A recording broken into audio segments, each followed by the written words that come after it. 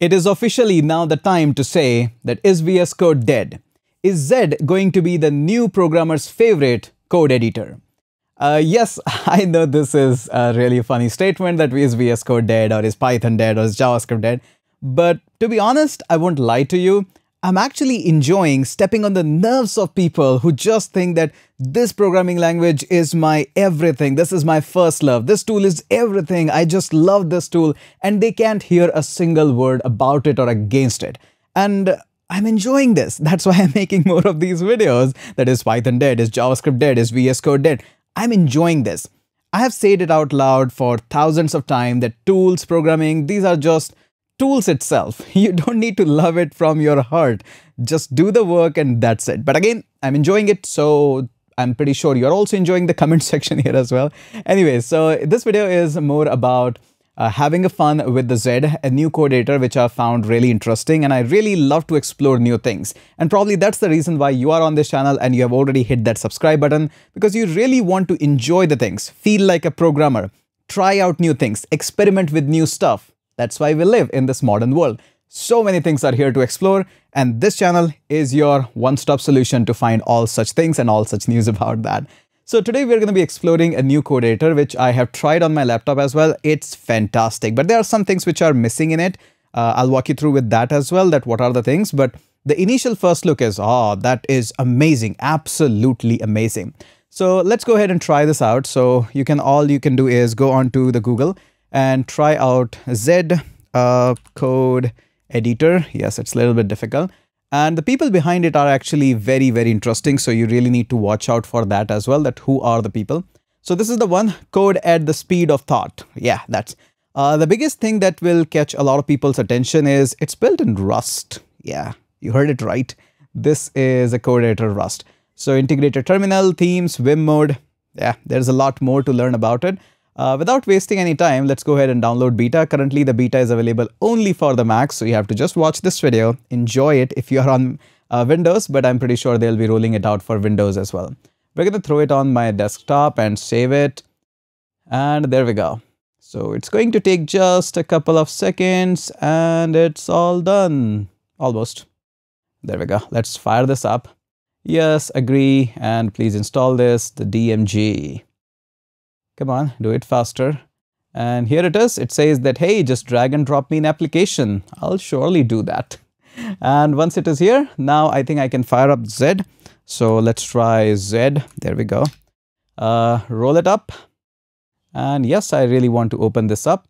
And this is how it looks like. The very first look of the Z. So you'll notice here that this is the first look. Yes, it looks very similar, very familiar.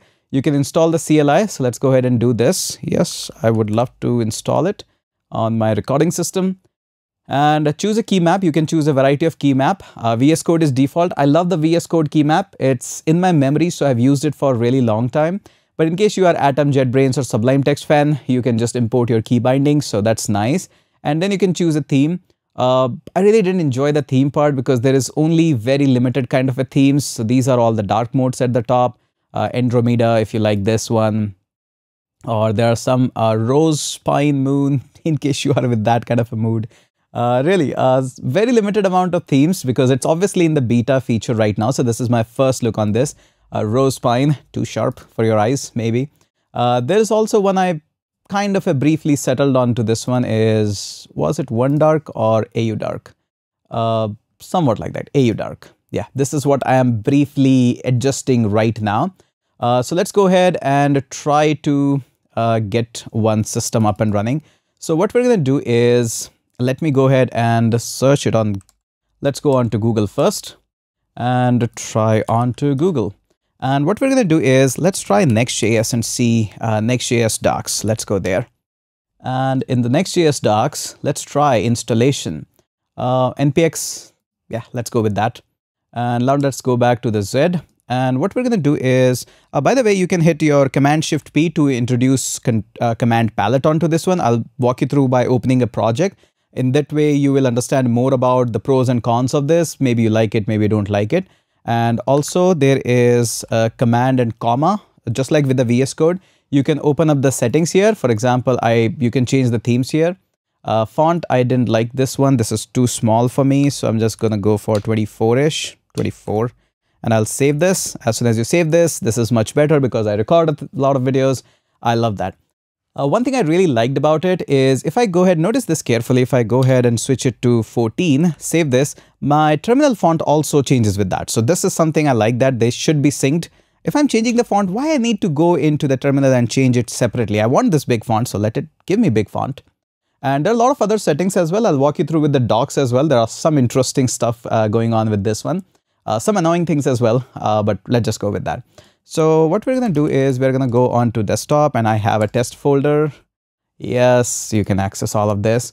And here we are going to go ahead and run the command npx create next app, and we're going to call this one as Z test, because we won't be creating this application for learning Next.js, but rather testing out the Z. So let's just go ahead and do that.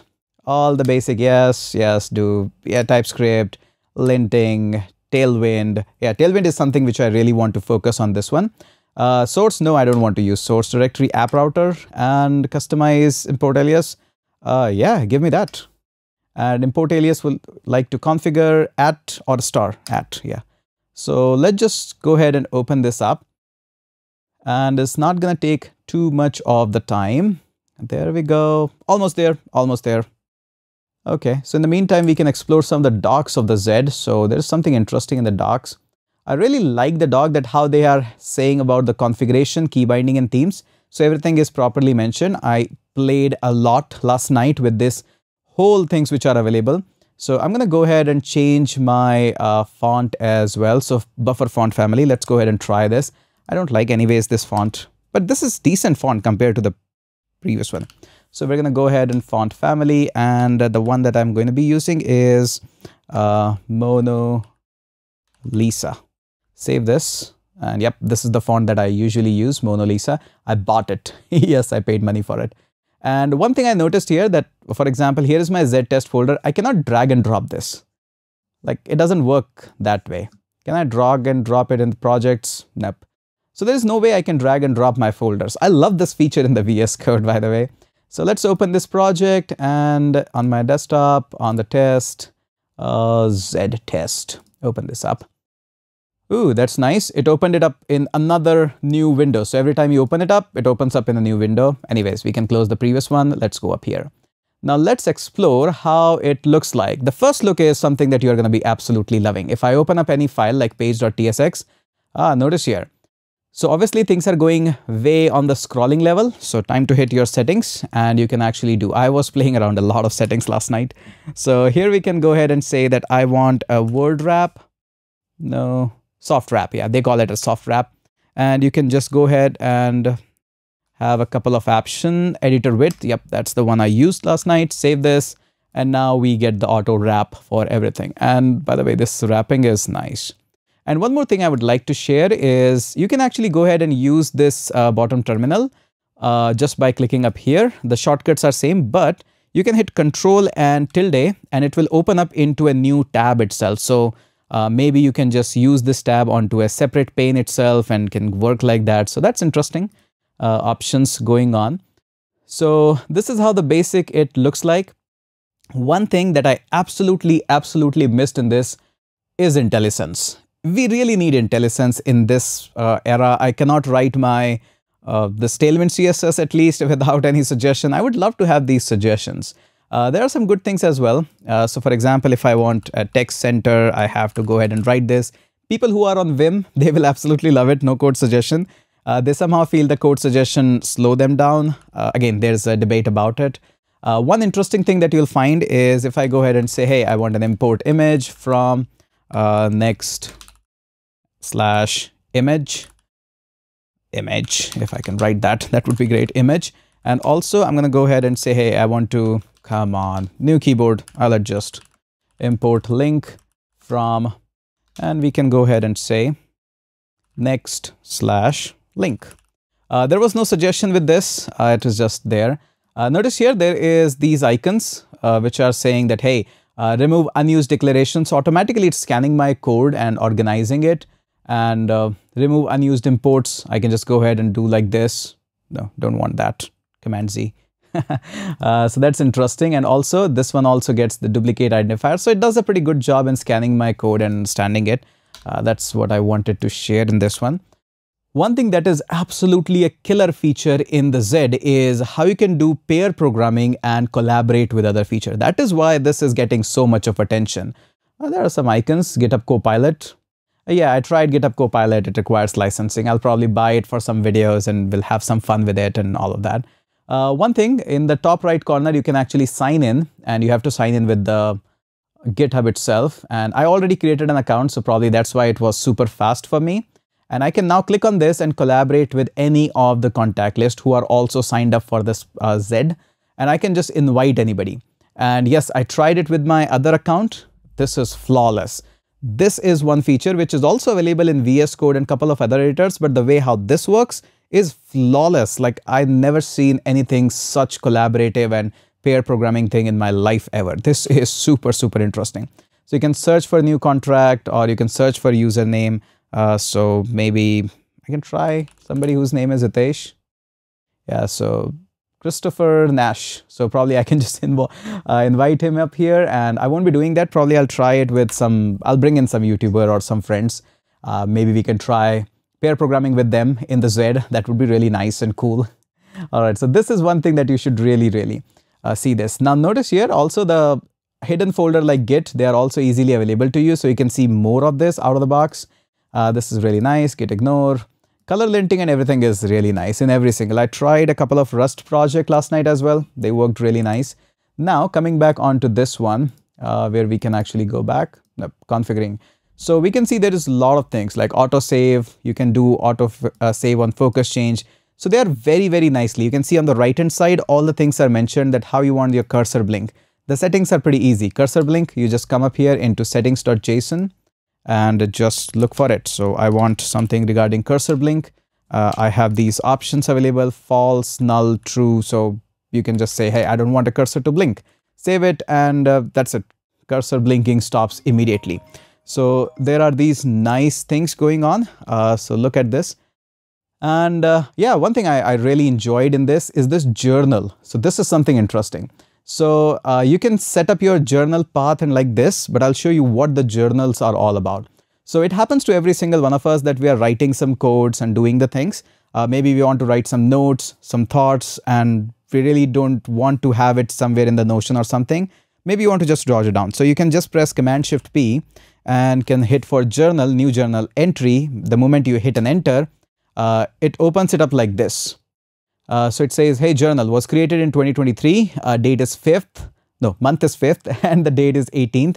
Automatically creates that, gives you a timestamp as well. And you can just start writing your notes and save it. Every single time you do this, it opens. So let's just go ahead and try this out. It's a simple markdown format.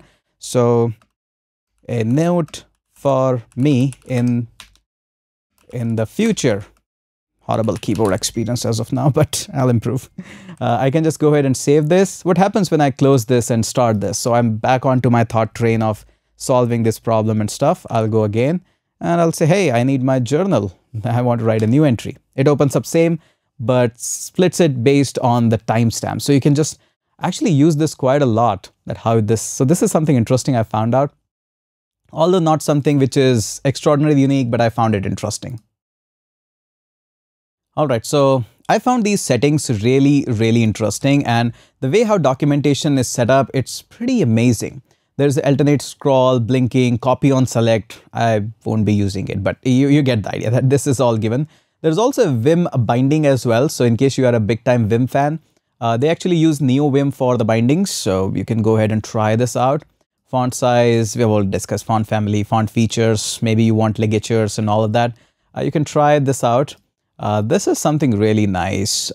Okay, a couple of more things I would like to mention before we move out of this video is, let's just go for the z.dev. And if you look for who are the people behind it, that's where the things get interesting. So if you look at the about the company is also interesting. It has very simple, a small passionate team with a vision of building the world's best text editor. And it's not the first time that this team is actually building a code editor. They happen to be the team behind which is one of the code editor which I absolutely loved before VS Code. So let me just show you about the team as well. They're pretty interesting. So teams. And Nathan Sabo, in case you don't know about him, he is the brain behind the Atom text editor, which is now no longer actively maintained, but this was one of the best editor by the GitHub. The reason why I loved it is it was so lightweight. Even such big project, you can dump it down, it doesn't freeze and anything. But eventually they fall short in the plugin game, which VS Code actually picked up really nicely. So I would say, so all people here, you can see open source contribution, yeah, really teletype for Atom and all of this. So I studied a lot about their philosophy. What they want to do is they want to build really amazing code editor, which has code collab features and multi-code editing, because I think that's the future where the people are going on. Everything is happening online, all of that. One thing as of now I miss onto this one is IntelliSense. I really need code suggestions. So I have my Tailwind configures and everything. I really want the Tailwind suggestions. So IntelliSense is one thing that I'm missing. I think they are banking quite a lot on the GitHub Copilot about this, that you have to sign in with the GitHub Copilot and all of that. So I think banking on just that code suggestion is not a great idea. You probably want to inject some kind of IntelliSense where the suggestions can be there, and I'll be all happy. I don't want too many of the plugins on my code editor itself. I'm happy with the Postman as a standalone app. I'm happy with much of the other things as well. But yes, you need to open up your plugin game a little bit so that I can fully switch on to this one. I'll definitely try this out with a couple of my upcoming videos. It's a fun thing to sometimes switch on to other code editors so that you don't just fall in love and only with one. It's open world, so you need to explore with other editors as well. This brings my attention to another code editor which also came up, but they are very slow in. So there is a code editor known as Fleet by JetBrains, in case you have heard about them. I'm pretty sure you have. So this is a JetBrains, the next generation editor. They are still in public preview. It's been like almost more than a year. I don't know when they'll be just opening up. The look is decent. It's fast. It's lightweight. More centric towards cloud. I have high hopes with the Z. The team has delivered in the past, and I'm pretty sure they will deliver in the future as well. Just open up your suggestion game and the plugin game, and I think, yeah, you're gonna nail it down. So, ladies and gentlemen, boys and girls, this was your first look about the Z, the new code editor, arguably the VS Code killer. I love that. If you enjoy these kinds of puns with the VS Code killer and all of that, let me know in the comment section. And let me know, are you going to be using Z for a couple of side projects? Maybe you want to give it a try. Let me know. And also say thanks to the team. I'm just waiting when they are going to drop the Windows version of it so that more people can try it out. That's it for this video, and let's catch up in the next one.